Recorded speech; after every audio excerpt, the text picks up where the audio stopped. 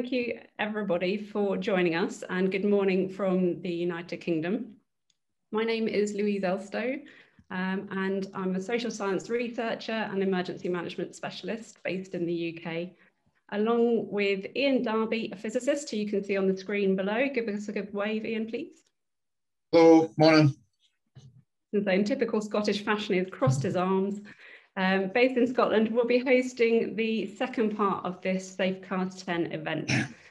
Today we are commemorating both, sadly, the tragic events that took place in Japan 10 years ago, as well as the slightly happier emergence of Safecast as a citizen science group who've spent the last 10 years trying to get as many people as possible to be involved with environmental monitoring in their own towns, cities, villages and backyards, and of course promoting the publication of open data. So I'd like to, at this point, however, ask everybody to invite you to take a moment to reflect in your own way about the events which led us here today 10 years ago in Japan. So if I can just ask for everybody to take a moment's silence just to reflect on that, please.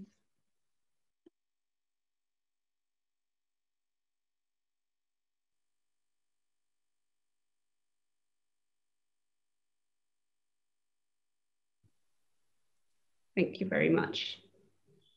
We hope that you've enjoyed the Safecast ride, the event so far, and thank you so much, ASB. You guys have had a sort of whistle-stop tour around Fukushima, visiting friends and colleagues along the way. A huge thank you to the Safecast team based in Japan, not only in Fukushima. You saw the team there, various musicians and friends and colleagues based in Tokyo who've been doing a great job on the production so far. So we leave them and some of the colleagues in Fukushima enjoying a well-earned break, as I know they had a very late night and a very early start this morning. Hopefully they'll be celebrating and having just a cold drink, but we'll be back to catch up with Asby, who I can see is enjoying a cold drink on the side there, Asby and Peter and some of those guys at the end of our round table. So now our Safecast round table, we hope to have gathered together a range of fascinating guests, citizens, academics, scientists, engineers, advisors and industry professionals, just to name a few. Each have their own area of expertise, and actually many of them hold many of those hats all together, so they might be any one or any number of those things at the same time. So it's important to be able to get a wide range of views and opinions on the different topics that we're going to cover. So we hope that our guests are going to help us explore some key issues and themes that have emerged globally around the broad theme of citizen science and radiation monitoring. And over the next few hours, we'll be covering a host of topics which include how some organisations have become involved with Safecast and radiation monitoring and citizen science in general, whilst others have not. Transparency and ethics in radiation monitoring. Radiation and mental health. Safecast's impact on policy and other international discussions. And then we'll round it off thinking about what good might look like if this were to happen again, unfortunately elsewhere. So our first session is going to be shepherded by my co-host Iain Darby, and with him at the Safecast table. So if you're about to come on and I say your name, if I can ask you to turn your camera on. He has three guests, Dan Blumenthal, Peter Bossew and Petr Kuca. They will be exploring over the course of the next 50 minutes the topic of measurement and data from citizen science devices. Iain, I'm going to hand over to you now, but I'll keep an eye on the questions. So I would encourage anybody who's watching on the Safecast YouTube channel, if you are engaged with the session and have a question, please do remember to ask that and put it in the chat. We'll be keeping an eye on that. I know we also have some attendees and panelists in the audience on the Zoom call. You can, of course, use the chat function here and the question and answer function on the Safecast Zoom. So please do that. Iain, I'll be back over to you just before the end of the session with any of the questions that have come through. Thank you, Louise. I see that we are having some slight Zoom difficulties, so we're just going to have to take a minute or two to wait for Petr, Dan, and Peter to manage to get their videos and microphones up and running. And if we can then have the spotlight on myself and the panelists. So there's Dan. Hi, Dan.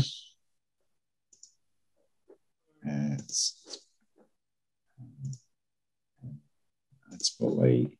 Get two. Yep, there's Petr. Hello, Petr.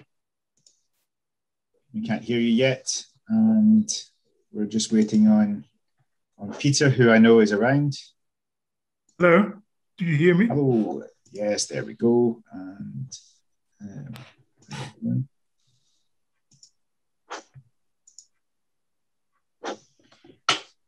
excellent.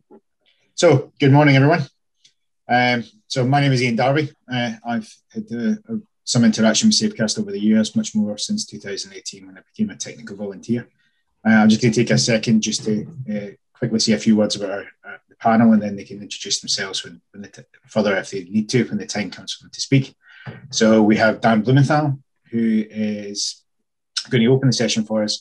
Dan is with US DOE and has got a really interesting history of interaction with the events at Fukushima and thereafter. Petr from the Czech National Radiation Protection Institute in Prague has really done an extensive amount of measurements with the bGeigie nano and submitted lots of data. So if you look on the Safecast map, which Petr has conveniently shown a zoomed in region with lots of data, and you can see behind both Dan and I the European map and a rather funky layout showing lots of the measurements that are made. So the way that we're going to structure this conversation is the title is Measurement and Data from Citizen Science Devices. Basically, this starts with a measurement device, and then we go and collect some sort of trusted device. How do we collect the data?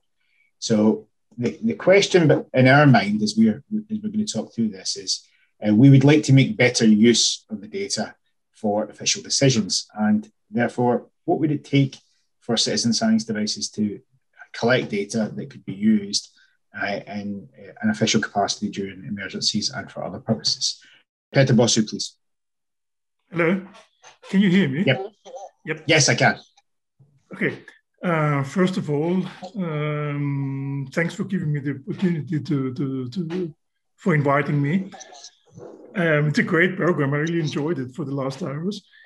And well, it's up to Iain now to ask the question and steer the discussion, actually. And do you expect us to present ourselves, or? Yeah, you can maybe just say a quick word or two about your history. We're actually just waiting to see if Dan manages to resolve any technical problems. It's still very faint, Dan. Is it faint for everybody else? Yes, it is from my end.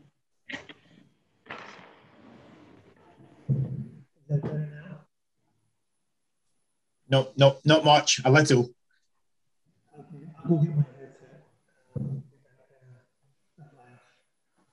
Sure. So, of course, this was thoroughly tested a good half an hour beforehand, but gremlins like to strike when things look, at the most opportune moment. Petr, would you like to give a word or two of introduction about yourself? I have been working in the field of. Do you hear me? Yes, I can. Yeah, fine. So I have been working for almost 40 years in the branch of radiation protection and special emergency preparedness and response on developing methods and recommending equipment, measuring devices and so on, how to deal with them. 5 years ago, or maybe even 7 years ago, when the Safecast devices became public available, we decided to start a nationwide program of, improving knowledge and of the public on radiation and in general, and especially radiation protection and emergency preparedness.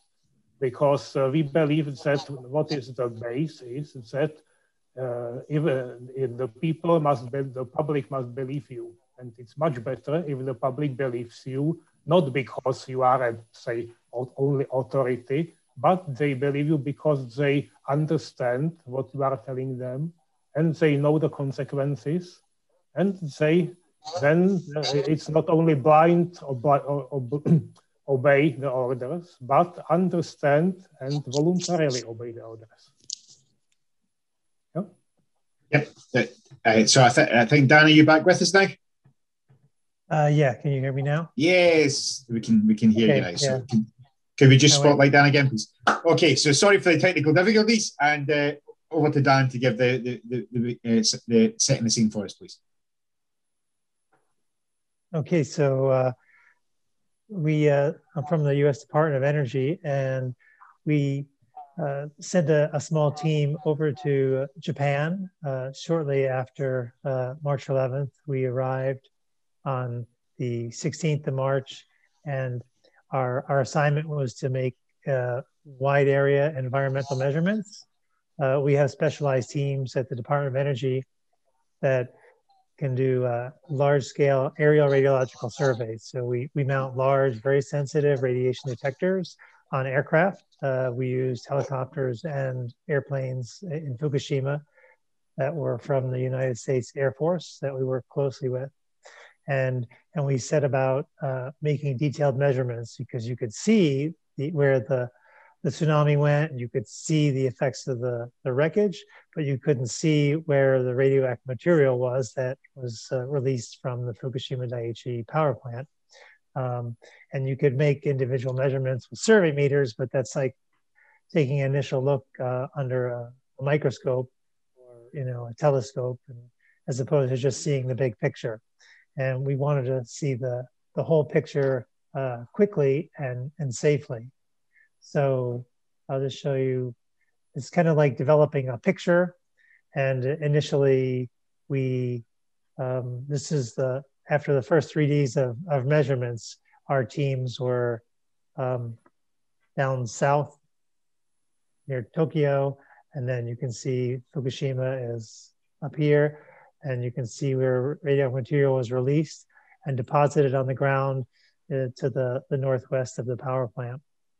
So this graphic was posted on the Department of Energy website on March 22nd. So it was the first snapshot, kind of a crude snapshot of where the radioactive material was deposited on the ground.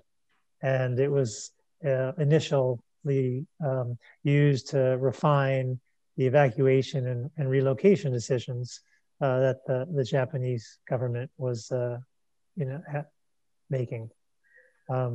So I said this was the first picture, and then over time, and this is a very large area, so you can see it. The most outer circle goes out to 80 kilometers. So over time, we could fill in the picture, or you could say, develop it more. I'll move over a little bit. As we collected more and more data, we could fill in the picture, and you could see the extent of where radiomaterial was deposited on the ground. And our task was to determine where the material was, how much there was, so you could determine if it was a hazard, if people had to relocate, and what kind of material, since different radioactive material is hazardous in different ways. Whether it's cesium, iodine, different radioactive materials have different health concerns for the public and for the environment. And so this was also posted on the DOE website for all to see and share. And by this time, so this was by the first week of April, and then we had filled in the picture. This is kind of the final picture that we did collectively with the Japanese government. So our counterparts, we both collected data. We had a joint team that collected and analyzed this data with US technical teams of scientists and pilots, and then a Japanese technical team with their equipment and their aircraft. And we merged all the data into this map, which was then used to refine those relocation decisions. And you can see up to the northwest, all the areas in yellow were determined to be where people had to relocate, and couldn't come back for at least the first year. So after we left, measurements continued, and Safecast continued. There was, and Iain and others will talk about when the timing of the Safecast measurements, but just to make a good segue into Safecast measurements, which were being developed in parallel and independently. But we took our data and shared it with the Safecast team, and they created it as a data layer in the Safecast map. So this is just a screenshot from the Safecast map today. You can go to the Safecast website, and there's different layers of radiation measurements that you could see, and you can turn off the Safecast data and turn on this DOE aerial survey data. And it shows that fully developed wide area picture. So it's coarse because we are flying 1,000 feet over the ground, but it gives you that wide area picture relatively quickly compared to making all those individual measurements. That kind of sets the stage on the initial measurements and how that picture was developed of the radiological environment. So thanks very much, Dan. I think that's really informative, and especially the fact that the Safecast map has got the DOE data layer in it. So obviously, official data can be used by other people, but the other way around seems to be a bit more challenging. So maybe we can first, are the devices really any different? So perhaps I could ask Petr if you would like to just give some explanations into really what the difference between the bGeigie Nano that Safecast used and what would otherwise be classed as an official measurement device. So would you like to start with that conversation, please, Petr? Well, the main difference is not in the device. The device used the same physical principles, very similar detectors. Of course, the Safecast, it was being built for public use, so it cannot use the high sophisticated selected electronics because it would be terribly expensive. But the Safecast use the same Geiger-Miller detectors as many of the official detectors used, and use very similar electronics. But what is important is the methods of measurement. In the official monitoring teams must have approved methods of measurement to get comparable results. But the Safecast or the citizen monitoring use basically similar methods of measurement, but not on the base, you must do it exactly how it is in the methods. But please try to do it as close to the recommended methods as possible. For example, the official method is measure 1 meter above the ground. The citizen monitoring method is measure as close as 1 meter above the ground as under local conditions possible. So this results into a much higher uncertainty of the citizen monitoring resuls. Yeah? So would anyone say that that's wrong? Pardon? Why would somebody say that that's wrong? I mean, it sounds to me it's not saying it's wrong. It only says that it's not as precise as the measurements based on approved methods. And the result for this, say, not 100% comparable is different conditions of measurements. So the result is that you simply cannot compare directly the numbers. If the Safecast say 20 and the official measurements say 15 or 25 or maybe in 10 or 30, it means it's comparable. Yeah? Because the Safecast say 20 plus minus, not negligible. It's nothing against the Safecast. The Safecast can play, or the citizen measurement can play a very important role in the process of emergency preparedness, because the capabilities of the professional monitoring teams are limited, And the Safecast can collect a lot of data, which can help in effective management of the exploiting of the professional teams, so that the professional teams will be sent to that places where it's really important to measure the data, not to the places where the Safecast measurements prove that there is almost nothing. Or the Safecast measurements can find some not expected higher values, which can be reason for sending them professional monitoring teams to approve it. Yeah? But basically, only on the results of citizen monitoring, it's not possible to adopt any decision about protective measures, especially real hard protective measures like relocation and so on.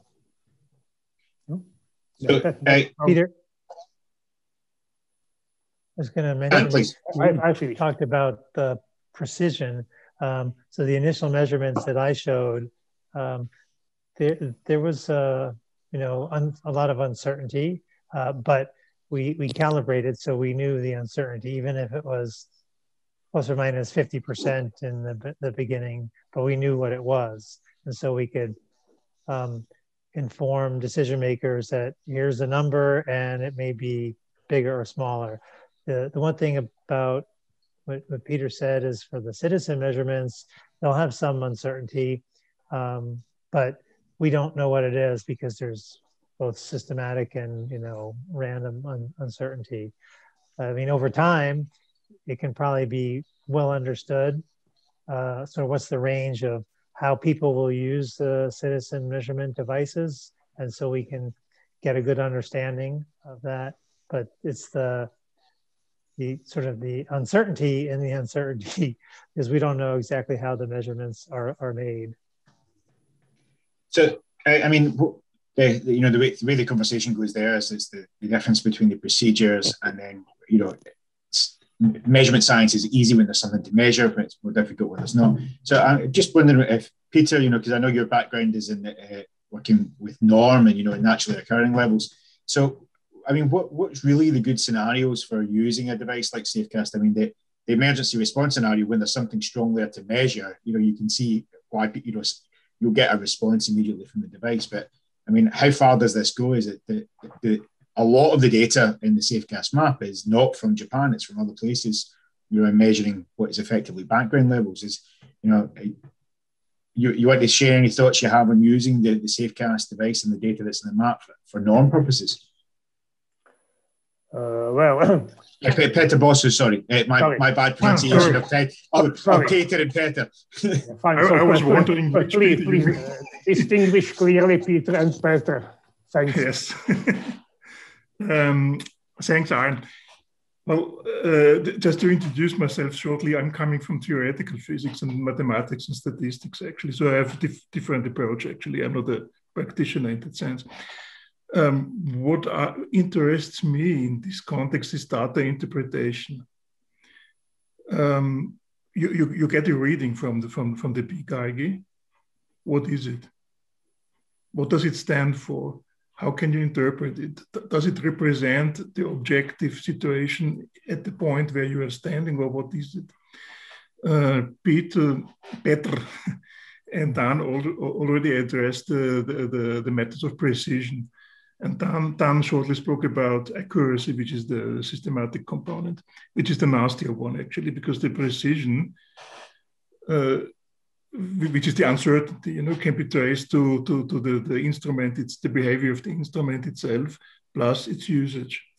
And the usage of the instrument by, let's call them lay people, not professionals, this is a real problem because we do not know how to use it. So how do they carry it? If you take the bGeigie, can you see it? No, not really. Yeah. The default orientation is this, but many people use it this way, where it has a very different response, for example, or somehow like this. So this is a source of uncertainty which comes from the handling of the device. And then you have the accuracy issue, so the systematic component, because unfortunately the bGeigie is not very well characterized metrologically. So people measure, they get some values, but it's difficult to say what they are actually, because we do not know about internal background, we do not know about cosmic response and things like this. Calibration is not documented very well and so on. So we have a lot of sources of systematic uncertainty, which we try, Petr and myself and colleagues, we are performing experiments with the bGeigie in order to find out about these components. But it's slow and it's difficult. It's not easy, because the components are not very well characterized, and that's why it's really. So Peter, so you're saying what limitations does that place on using the data from these devices in an official capacity? Yeah. So if someone wants to make an actionable decision based on Safecast data, what's the reason for stopping it? Now, as Petr said, this is very difficult. What are possible decisions? Because one objective of measurement, of using citizen science, citizen surveying, is to confirm or to verify so-called official measurements. So because there is, for good reasons, in some cases, there is mistrust in authorities, and people want to verify and confirm what they get. And this is in the end a decision. What I measure, does it conform to this so-called official measurements or not? And this is a decision, yes or no. And this decision is very, very complicated. It's with the knowledge which we have about the behavior of the bGeigie, it's practically impossible. The second thing is if you do some measurements, as you see behind me, this is Berlin. This is a part of Berlin which you see behind me. I used it for 3 years now. When did you give it to me, Petr? I don't know, 3 years or 2 years. I think some three years ago. And I've been performing a lot of experiments in low radiation areas, in order to see how it reacts really. And you see patterns, if you look into the Safecast map, except Chernobyl or Fukushima, the most part of the world is just blue or dark blue or light blue. But if you look closer, as in not counting much, depends on your color scale. So what you mean is that there's a low counts per second. All right, but you see a pattern. But how to interpret the pattern? This is the real problem, because this is really connected to the behavior of the instrument, and the concept of preciseness and accuracy. And this is, I'm afraid to say, it's unresolved really.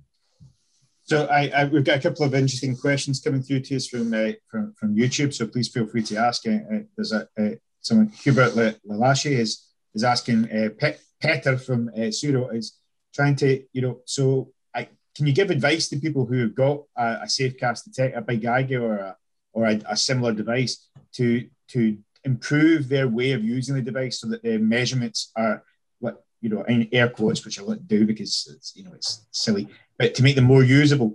And he's got a follow-on question is, well, what's the difference between what's the order of magnitude difference between the official devices and these home-built DIY devices? Just before you answer, I'll chip in myself. Remember, the components are the same. Where the discussion so far, hopefully we'll go into it a little bit more, is it's as long as we understand the uncertainty, we can decide how we're using, whether the data that we've collected is fit for a decision we want to make. Neither the map that's behind Petr Bossew is not wrong, but it depends on what you're choosing to do with that map to make that decision. So I'll come back to Petr there just to respond to the kind of advice on using the instruments, and maybe after Petr's finished, Dan, you can jump in. I think you have a comment you want to make. So please, Petr. One of the main problem of performing measurements by Safecast under normal situation is that all calibration we were able to find in the literature do not use those rates below some 1 or mostly 2 microsievert per hour, which are values which is in normal situation not reached, never. of course, there are some special areas in the Earth where there are some higher natural background. But in Europe or even in Japan, not around Fukushima or not around Chernobyl, you will never meet more than about half microsievert per hour as the highest value. And we have no calibration data about this low dose rate region. So what we can do is only comparison of the Safecast with the professional with other devices just in the field. We have no possibility to compare the calibration. But nevertheless, if you have performed a good amount of measurements, you can get some idea about how the situation in the region look like. And based on this, you can try to find some differences in case if something happened. Well, by the way, during the 5 years or maybe 7 I mentioned for our project with the public, yesterday we got the number of 6,000 tracks provided to the Safecast map just from the small country in the middle of the Europe. Well, so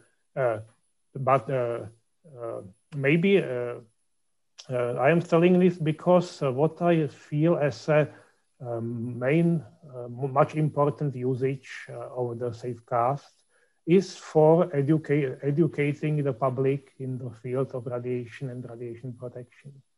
And because if the people, we provide the devices to the people free of charge for a few months or so, they perform measurements, provide us data, and we always discuss.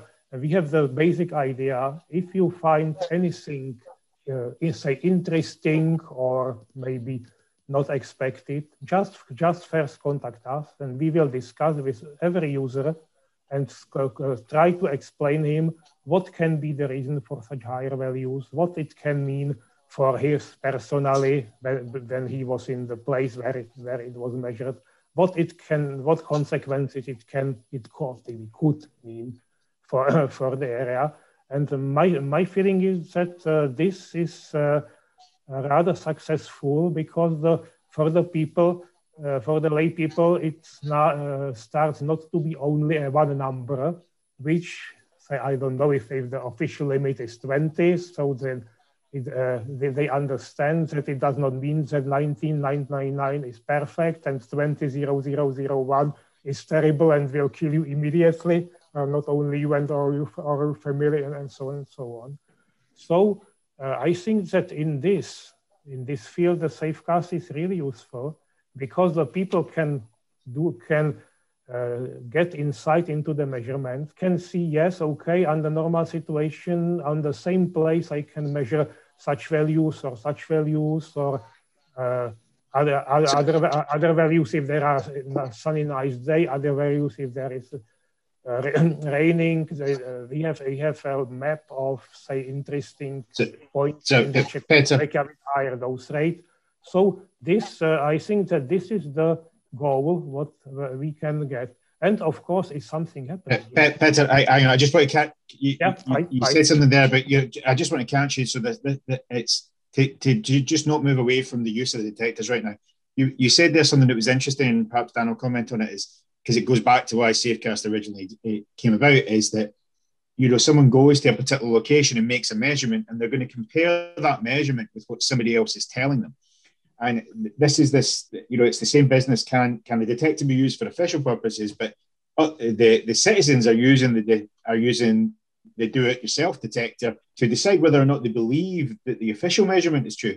And I think Dan, can I ask you to jump in here, because this is particularly you mentioned in the comments there, just about the lower uncertainties where there's higher radiation readings. But I think this issue of individuals using their own detector the other way around, so that they believe what the official source is saying, rather than us persuading officialdom to use the citizen data. Right. So even in our measurements, and I put back to the initial map that we created, the rates were relatively high. And so there were many effects that in normal environmental background surveys that we do, you have to worry about a lot of low-level effects, whether it's radon or cosmic rays, and all sorts of minor corrections. But with the higher rates, those effects were small. So the picture that we were having, gave a good representation. And same with the Safecast, like Peter showed, different orientation of the detector. When you have the much higher rates, then I think those efficiencies and field of view issues are smaller, at least in a relative sense. So for these initial situations, after emergency where there's you're worried about health, I think the official measurements, as you're calling them, and the citizen measurements probably are just going to be closer, because any differences in the systematics or other uncertainties will just be small compared to the absolute number that you're measuring.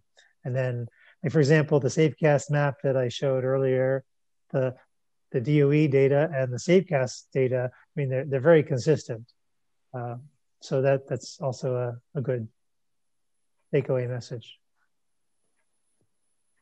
I mean, so, yeah, Peter, please. Now, this is of course true if you're talking about high dose rates, as you have in the Fukushima zone or in Chernobyl. Following an emergency, yes. Yeah, and in these situations, because as you correctly say, that in the limit of high dose rates, the systematic components they disappear. But it's not so in low dose rate areas. And as a matter of fact, most of Safecast readings, they come from low dose areas, as you can see behind me, for example. And this is what I hear. People try to interpret this data.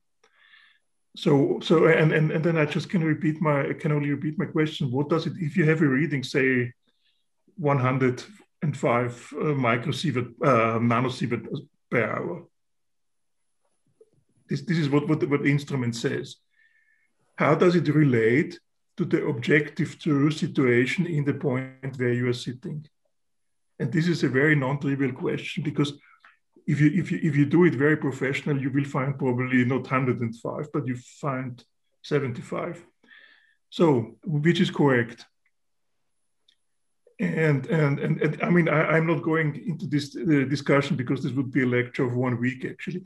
But so I promise to Iain that not going into physics here. But I just want to say that it's not trivial, this question. So because people tend to believe if you have this nice instrument, they have a reading, and they tend to think that what it says is an accurate plus minus some statistical fluctuation of the objective true dose rate, and this is not true. And at the moment, unfortunately, we do not have any recipe about this. We can just say, be careful with this data, and yeah, maybe it's not a very positive message, but it's the fact, I think, I mean, I think it's certainly true. I can, so just to participate is what my response to that would be is 105 and 75. I say that's the same thing, because it's, I think what's really important is, and if any of my colleagues, I'm often called, Mr. Uncertainties. I always like a number with an uncertainty, because that tells me what I can use the number for. And I think some of these instruments are valid for these purposes. I always come back to the fact that it's built in, it's the same kit. We're talking about the differences between the reproducibility of using it and people having confidence in it. But the basic components of the Safecast detector are the same basic components of a number of different instruments that you can buy that have a pancake sensor probe in them. It's whether they're handled correctly and whether somebody else can pick up the instrument and go to the same place and measure the same thing in a reproducible manner that leads you to have confidence in the signal. I like to be a physicist, come back to, I want to measure something in the real world, and I want it to tell me something about the real world. We're cracking through time, so I'd like to, earlier at the very start of this, and if anyone is not, wasn't up, very early in the morning to see the lovely announcement of the AirNote, there's new devices coming out. The bGeigie is getting to be, it's an older device now, and there's new electronics and different ways of doing things. So the question I've got is, if we were doing, God forbid anything that should happen like this again, but if we wanted to create maps and use the maps, Peter, for the collecting background, and I know Petr Kuca talks about this, one of the advantages of the system is can we collect the data before the emergency so that you've got a large well of data to be able to use. So what do we have to do with the citizen science approach to the data that we can tag it with a quality assurance process that says to the bigger audience, well, here you've got this resource and this is what you can use it for. So, I open that up as if for going forward to the future, Ray announced AirNote, and there's going to be a version of AirNote that's got a Geiger tube in it. So what do the citizen scientists want to do from the outset to get themselves a quality assurance process that means that they can hand that data over? And we're going to touch on this several times during the day in different conversations. So maybe Petr, I'll start with you is to go back to, what do you think a good quality assurance process for this data looks like? Which Peter? Yep. Yes, you. Sorry. Well, I would say that actually, I mean, because I was a bit negative before. I like the bGeigie because this is a great, it's a great achievement, really, in spite of all its deficiencies, which it has. But it's the best which is on the market actually for on affordable options. But I think the first message is that people should measure according to some rules, which means, as Petr said before, 1 meter above ground and the instrument vertical, so the axis of the pancake horizontal. So this is the first thing. I think this is the most important. The second thing, this is the interpretation of what comes out, and we cannot give recipes because first you cannot easily correct the data to something which is objectively true, because it depends on the altitude above sea level, it depends about air pressure, it depends on I don't know what, and geomagnetic latitude and certain things. So we are working on this really. So maybe in a year or two we will be able to give some easy, simple formula. What can you do? How do you reduce this measured value to some objective value? But at the moment we can't, I'm afraid.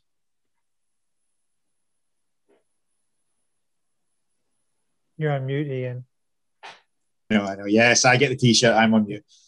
So I can see Louise chipping in from the side. Important thing I forgot. So accuracy and uncertainty, but it's in reference to standards. There are official guidance as to the decisions that can be made about different pieces of data. So I mean, objectivity is quote Louise is very depends on the exact situation.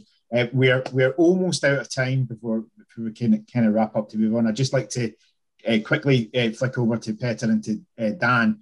Is that on the general theme of measurement, the measurement and the data from citizen science devices, what's your parting thoughts that you'd like people to leave this session with? May I have a short note? Yeah, please. Yeah. Well, it would maybe sound like advertising. Well, in one of our projects, we are developing something like a new Czech version of Safecast, which will use most of the basic principles of Safecast, the similar detector, the same case, the same data format, but a bit improved GPS module and a few other features. We expect that we will be able to produce about 1,000 such units in next 2 or 3 years. And So we expect we will distribute them mostly in the Czech Republic to citizens, to say some volunteer fire brigades, major of small villages, and so on and so on. So we will improve the number of measurements, and maybe we can in this process we can perform some work in the field of calibration and quality assurance with on a rather large basis of devices, not only one or two. By the way, I have heard some rumors from GitHub that the distribution of the Safecast bGeigie Nano will be almost stopped. Do you know something about it? I don't, but I suspect this was the right place to ask that question. There'll be a flurry of answers on various chat channels that are. I'm not going to look to my computer at left. I'm sure it's lighting up on fire. But in the interest of time, I think if it's very interesting to hear the project that you're talking about there, Petr. But can I just throw over to Dan just to hear your kind of remarks at the end, please? Sure. If we look at the map behind Peter, I think one of the strengths of the citizen measurements, if something were to, because I think from a response perspective, not the normal background measurements, but if something were to happen in a location, then you do have some existing background to compare to, but also if something were to happen, then you can have citizen measurements occurring immediately before any official measurements can be made. So official decisions can start, decision makers can start to get a sense of what the environment looks like, what they're up against, because our measurements were relatively rapid, but still took a long time to get that picture that you see behind me. So the citizen measurements can be there, rapidly, and also set the stage for, comparing before and after. Even if they do have uncertainty, as we've all talked about, presumably that if they measure some background and then they measure something afterwards, it's a comparison. So you'd be, maybe factoring out some of the systematic uncertainties. You're just looking at a ratio, like how much worse is it after an incident versus before. So they have a couple of good strengths, I think. Yeah, yeah, please, Peter.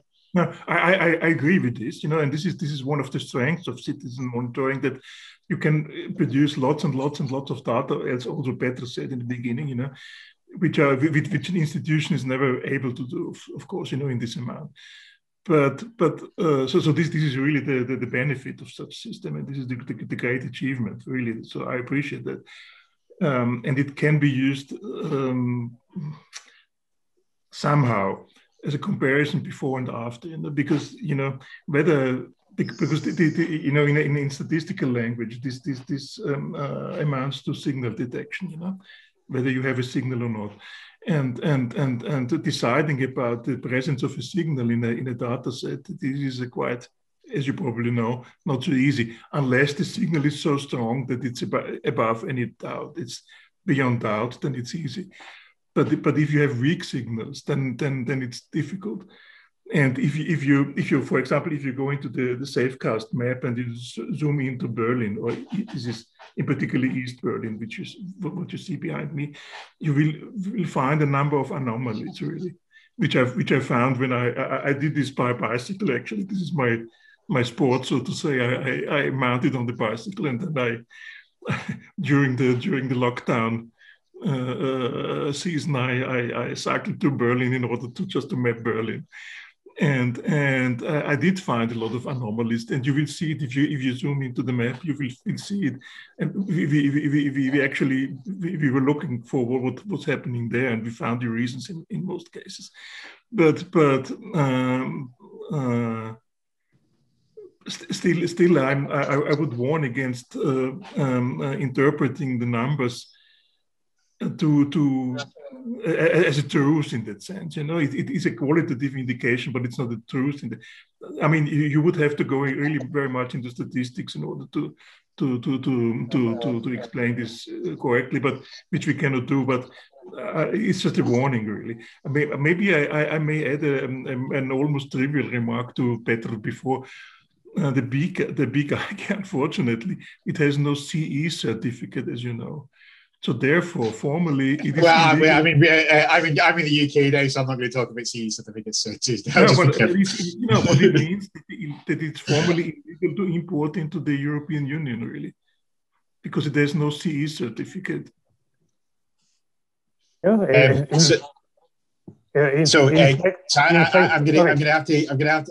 to step in now because I've been given the nod, and we've got a few minutes, and we're going to keep this in time, so we'll be a good chair. So there was just kind of two things I wanted to pick out. One thing we haven't really talked about, and actually somewhat remiss of us, is the strength of so many measurements being made. I mean, I think one of the things that the Safecast map talks about is it was 160 million plus measurements. But however you count this, one of the challenges that always came back to Safecast that I heard was, malicious actors, misuse of data, someone, measuring with a source, or because they misuse the detector, you get a hotspot where none exists. I don't think there's particularly, there are anomalies in the map, but the anomalies tend to show up something that's true, although Louise will tell me off for saying what is truth. You see X-ray detectors, you see, I think in the map, you can see where people go into museums and the detector is still left on and passes through an X-ray scanner. But in general, there's so many people and so many measurements being made that actually, while there may be noise on truth, the true picture does emerge. The signal is in there to see, and it can be extracted and used. Because we've got a chat channel going as well, I can see the thing from Dan, and actually I think you should say this out loud, Dan. Is let's thinking about what the future is. So I can see Louise, so that's my prompt. But I think I'm going to give the last word of this session to Dan, and maybe you can espouse the thought that you put in the chat channel there, please. Sure. I thought of it since someone asked if the bGeigie, itself was going away. So, and Petr talked about building a new and improved system. So maybe the future of, citizen science at the Safecast level isn't the actual hardware, but, the methods, the data management, quality control standards that we've been talking about here. So if we, promulgate those worldwide, then anybody, it's just like, all cell phones, right, talk to each other. It doesn't matter who made it.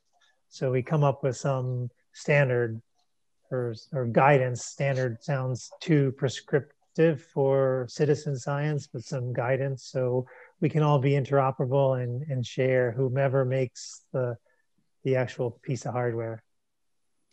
So thanks, Dan, and you can see we're being ushered towards the door. So, but I'm going to claim my 2.5 minutes. So I'd like to thank Petr and Dan very much for participating in this discussion. It's where you can probably tell we've enjoyed doing it. I hope everybody else that observes it, if there's anybody out there and we're not just talking into the void, also enjoyed it. You'll notice from the programme several of these themes will come back again. Particularly Dan and I will be back together at the end, thinking about what the future looks like. And thinking, should such an incident happen again, and some of these same themes on the use of the data and what it can be there will re-emerge. There were some questions, particularly relating to education and how people react to the detectors. What I would like to say is we have a particular session later on the citizen science, where you hear from Marcus and Arrow, and part of that will be talking about a really, I'm wearing this badge for it. A fantastic school that was run in 2017, and throughout this afternoon you'll see little snippets of things called Safecast stories.